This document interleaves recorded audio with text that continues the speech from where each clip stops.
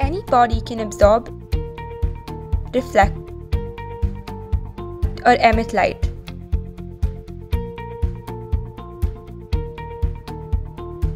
This is a black body.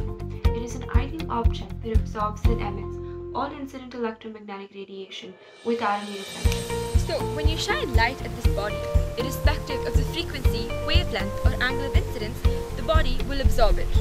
And then, to maintain thermal equilibrium, it will liberate this energy in the form of radiation. So, interestingly, a perfect black body does not exist. The closest we've come to this concept is the sun and the stars. Why do these hot bodies glow? The physicists in the 19th century had the same question. Lord really knew that the color emitted by the body depended on its temperature. So just like when this filament cools down, it changes from white to yellow to red.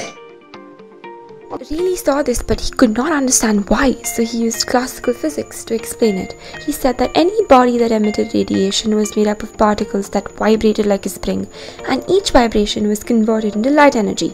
So if particles vibrated slowly, it would release radiation of lower frequencies, but if the particles vibrated fast, the frequency would be high.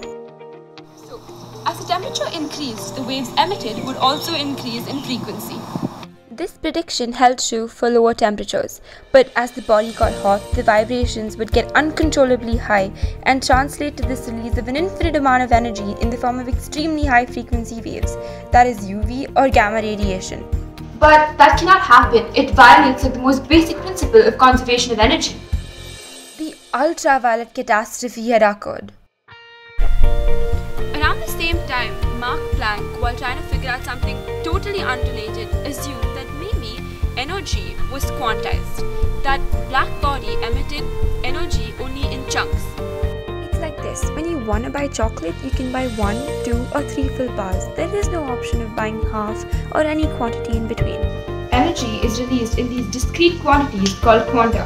And each quantum is proportional to the frequency and related through an integer multiple of the Planck's constant. Well, this was very intuitive. The prediction finally matched the observation, and this snowballed into the development of quantum mechanics.